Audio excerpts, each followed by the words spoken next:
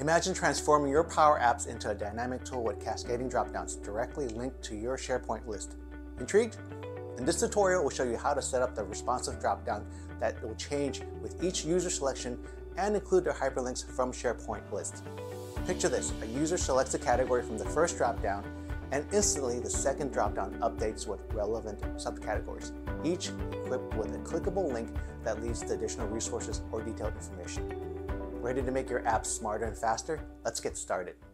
For the cascading dropdowns, what I want to do is, let's say for example I have one here, and I'll select Tesla, and out of the Tesla, the make, I want some models. Let's say we got the Model 3. When I click this, it should open up another web page for that Model 3. Same with the other selections here. Let's say, for example, I select BMW. This should change now.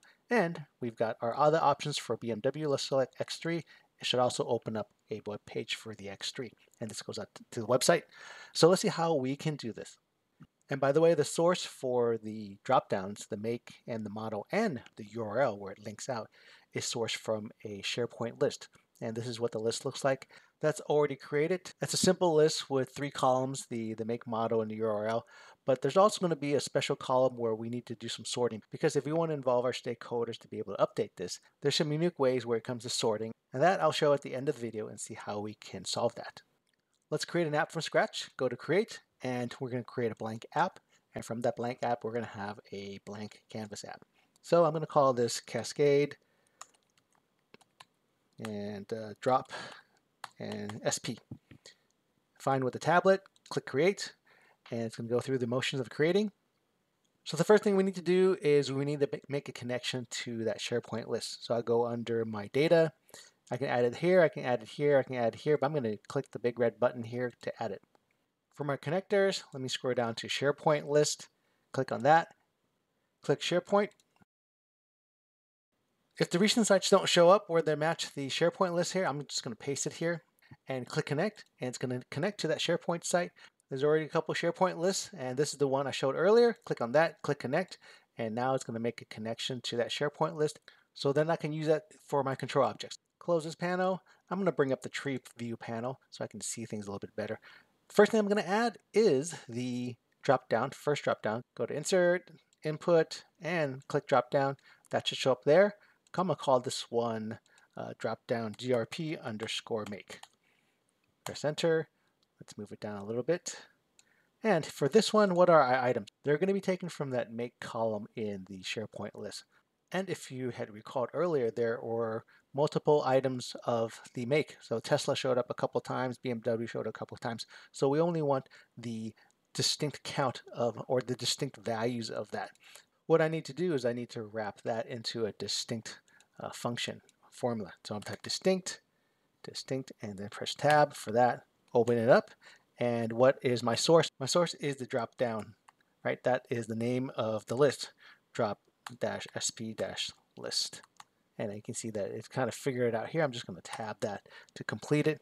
And the expression I want to take is the make. So there are a couple values to select from here. I'm just going to scroll down to make, close parentheses, and let's test this. Click Save, click Play, and let's see if it picks up Tesla and BMW, and also that select. Right, so it picked up all of them. So if I click on that, nothing happens. That's because we need to create our second dropdown. Close that. And our second dropdown, I can go to Insert, and I can also search for it. I don't have to navigate for it. I just click Drop, and it's going to pull it in there. Click on Drop. Let's pull this one down here. Give it a more recognizable name. We named it DRP_model. So this is going to be our model, which is going to pull from this.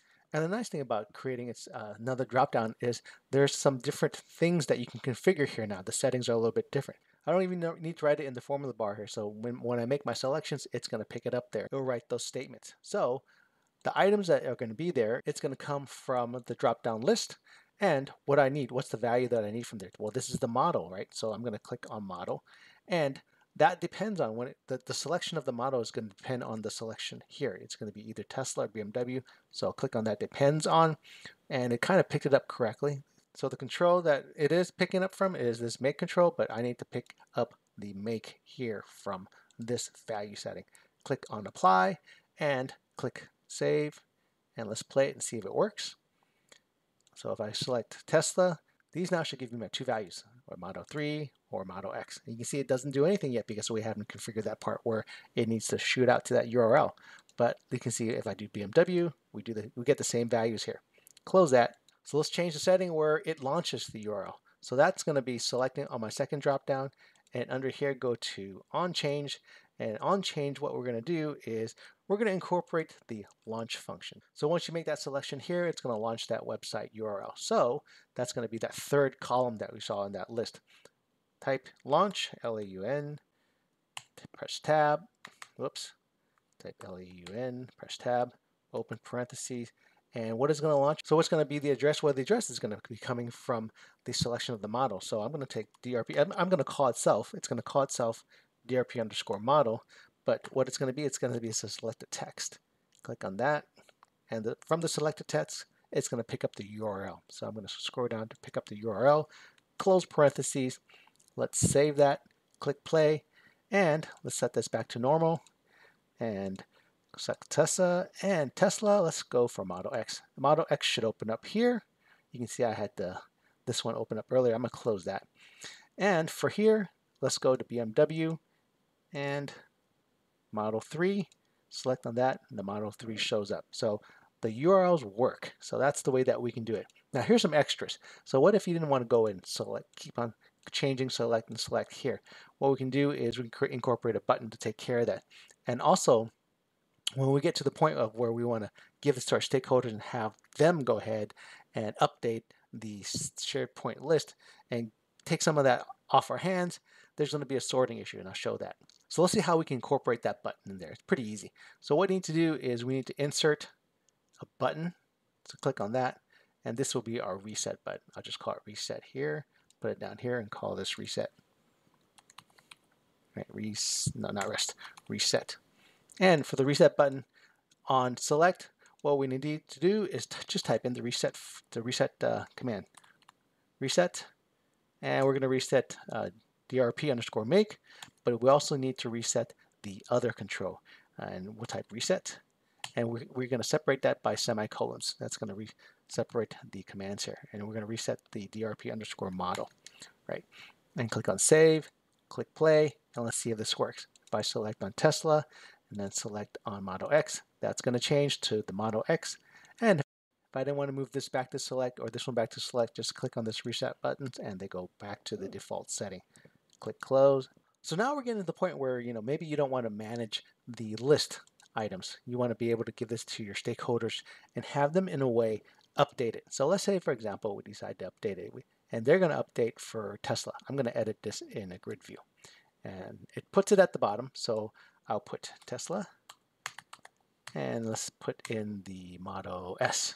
So the Model S should show up in between here, but you can see that it doesn't. Model S, and for the Model S, we're going to get the website address, and that's going to be let me paste it in here.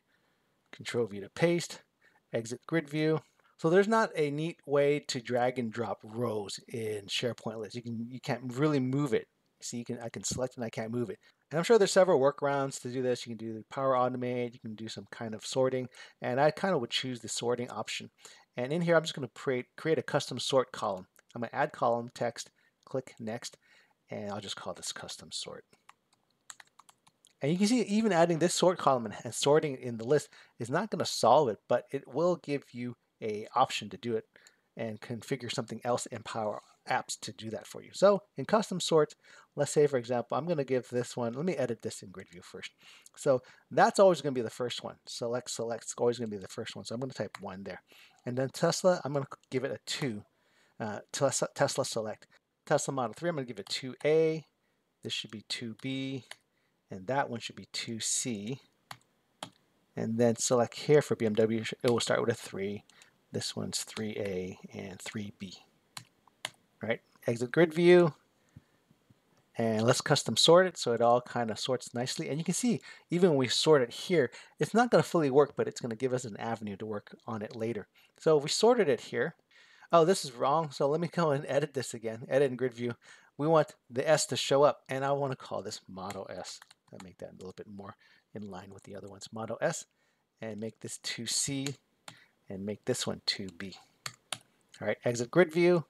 and do my custom sort again. I think it automatically did that. You can see Model 3, S, and X. That's kind of in a nice ascending order.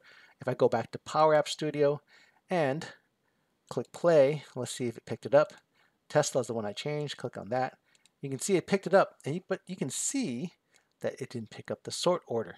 And I tried different ways to do this by adjusting the default orders when it shows up in SharePoint and refreshing it, but it didn't seem to work. And so one solution that I found was wrapping this particular function or the items in a sort by column command or function. So what I need to do is just type in sort by columns. Sort by columns. And I think I've clobbered that filters function. So let's go open parentheses, filter. Let's bring that filter function back, and go over here. Now we've got the sort by columns. What is my source? My source is going to be this, and what is going to be? Let me go back here. What's going to be the column that I am going to sort by? Let's see if it picked it up. Let's see, custom. I think I called it custom sort, but it didn't pick it up. So maybe we need to refresh. I'm going to refresh the connection first before I do this. Click on here and delete that. Go back here, go back to my connections, click on the drop down here, click on refresh. So it's going to pull in the column, hopefully. Close that. Oops, and bring back my tree view. Click on that, go back to items here. I'm going to backspace sort by columns. Open parentheses, go to the very end, and my source is that list or that filter and that combination filter function, comma, and let's see if it found the custom sort. And yes, it did. It found the custom sort. Click on that, close parentheses. Let's save this, click play, and let's hopefully it works. Reset that. So it should have picked it up and custom sorted it. Let's go to Tesla. Now I can see it's in the proper order. Well, let's test it again and let's do something for BMW, right? So we're going to go to Edit and Grid View. I'm going to add BMW, another one, and let's call this one X2. And for the X2 one, we're going to put in the X2 website. Let's go Control C to copy. I have it on a notepad. Control V to paste. Exit Grid View. All right, and right now it shows up first because there's no number here. So I'm going to give this the custom sort. I'm going to change that to 3B. This should be a 3C. So let's go edit back in Grid View.